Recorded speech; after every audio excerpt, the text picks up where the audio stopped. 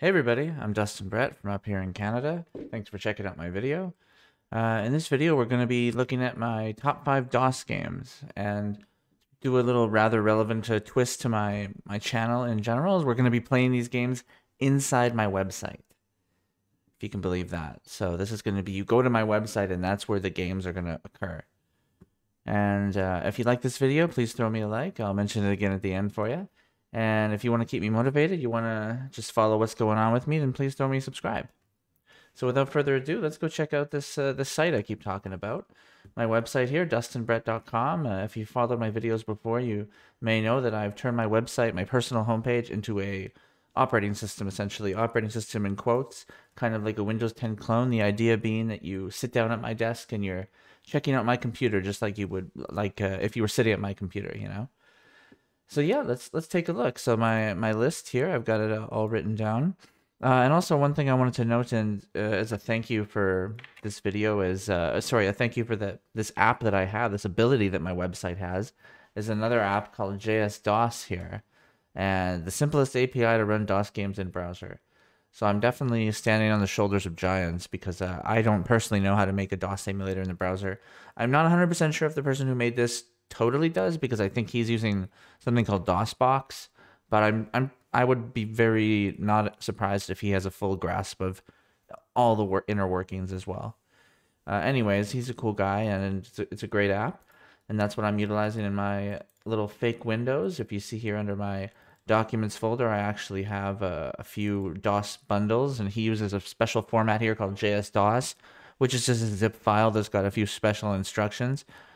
For a few of our examples here, we're going to use the JS-DOS files, but in some cases, we're going to actually go to a website in my browser inside my OS, download new DOS games, put them on, and run those new DOS games on my website fully. And let's start with that. The first one that we have is called Wolfenstein 3D. It's one that I kind of grew up with a little bit, and it's always been kind of fun for me. At the same time, I didn't play it a lot. I actually don't have it on my website. So what we're going to do is we're going to go to a website here called dosgames.com.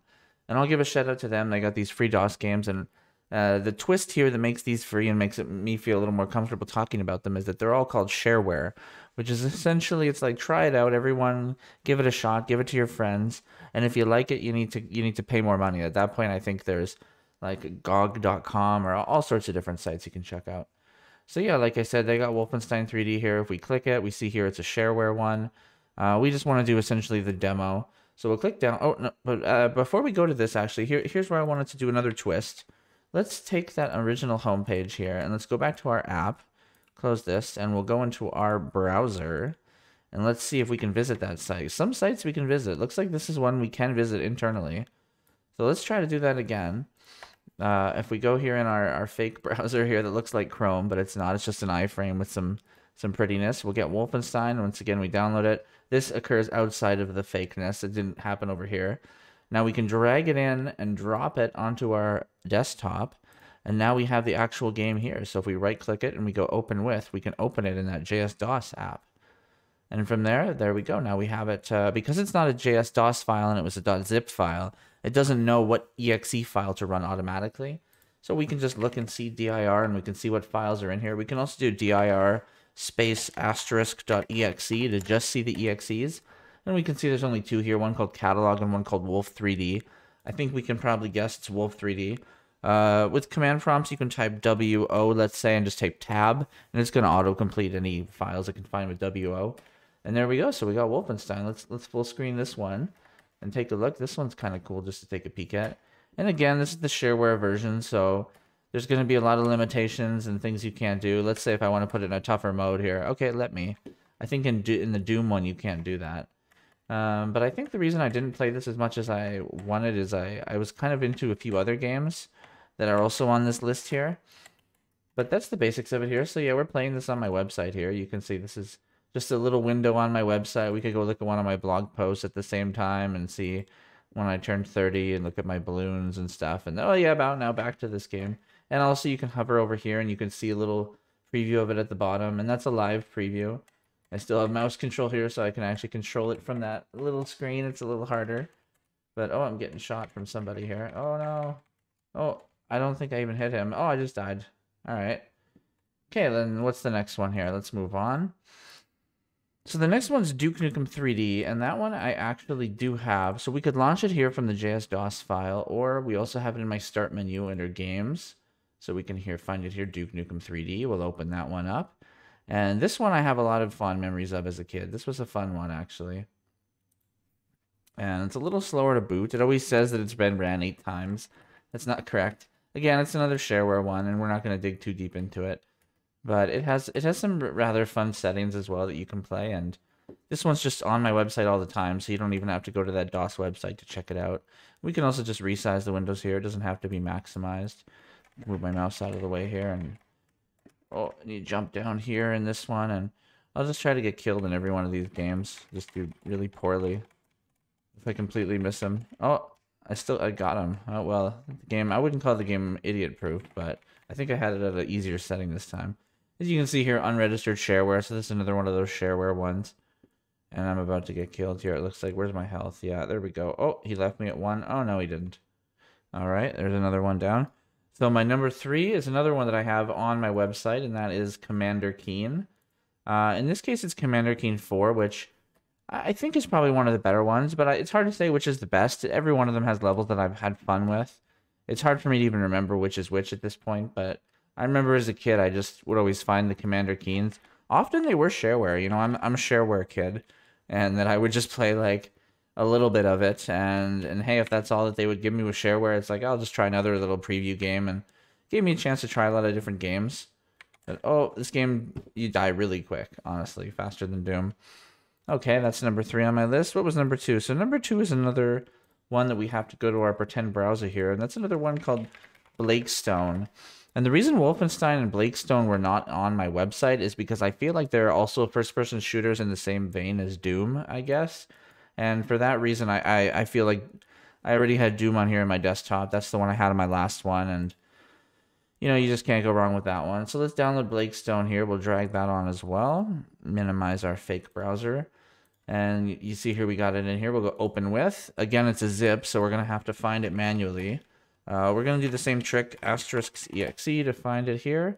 I'm going to guess it's... Oh, I don't even know. What could it be here?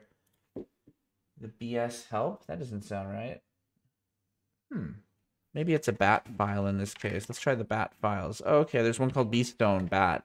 That's almost like, it's not an exe, but maybe it had some other special path. There we go. There's another one running on us.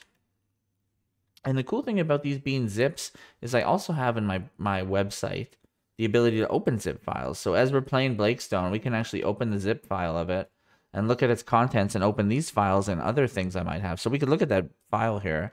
Let's look at that bat file in my DOS or my Monaco code editor, and we can see here what was going on. So it's running it was this BS AOG file, I guess. That's what I didn't notice last time. But yeah, this is another fun one. Again, it's quite like, I wouldn't say it's as gory as Wolfenstein. Maybe it's more like a James Bond one. I'm not even sure. Did I go to the harder one or the easier one there? I think I went up, but he looked more stressed. So I think that might have been the harder one. Anyways, they play pretty fast. They play like how I remember them as a kid. Okay, come on. Oh, just as I say that, this one feels laggy as heck. Maybe this one was always laggy. I don't even remember. This might have been normal on my computer back in the day. Oh, geez. This one's pretty violent, too. Okay, that one's another one. So then, yeah, I mean, I don't know if it's a big surprise, but the number 1 one on my list, if you didn't realize it already, is Doom, of course. So let's load Doom here. And at the same time, again, we can go open file location to see where it is. It's with the JS-DOS files.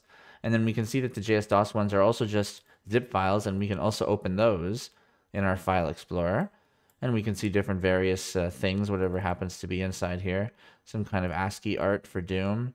I don't know if it's like an instruction manual or some information anyways. Again, this is another shareware version.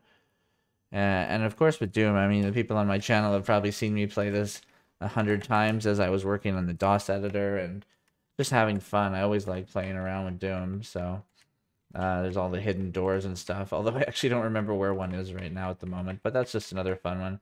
I always end up just shooting some random guy in all these games. That's like one little thing I've noticed. Okay, so there's my top 5, and I also had a couple little honorable mentions I wanted to sneak in there. One of them being the Jazz Jackrabbit, which I have put in here as well. That's another one of my DOS games that I had a lot of fun with growing up. And then another one being the original Duke Nukem. If we type it in here in the search, the original Duke Nukem, I actually forgot for a long time that this is the game that I thought it was. Oh, again, we could have went to it here in my fake browser. Let's do it again. Let's do it the fake real way here. Paste it in up there. There, we download it here, and then we drag it on there. But yeah, this game, I forgot that this was Duke Nukem for the longest time. So I had this game in my memory of this nostalgia game, and I just couldn't remember that it was Duke Nukem, because this looks nothing like Duke Nukem 3D, of course. Close this now and get this out a little bit bigger. But this is actually the game that I remembered probably the most. And I'm thinking I might even put it on my website at some point.